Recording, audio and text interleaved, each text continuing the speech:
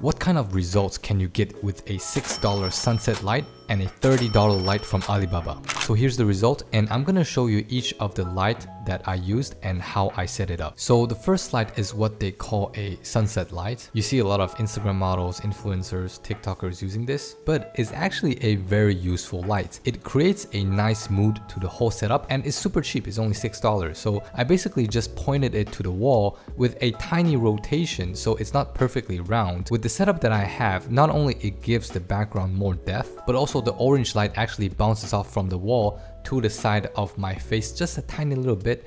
That actually helps separating myself from the background. For the second light, which is the key light, so I've been using this light for around 3 years now, and I got it from Alibaba for $30.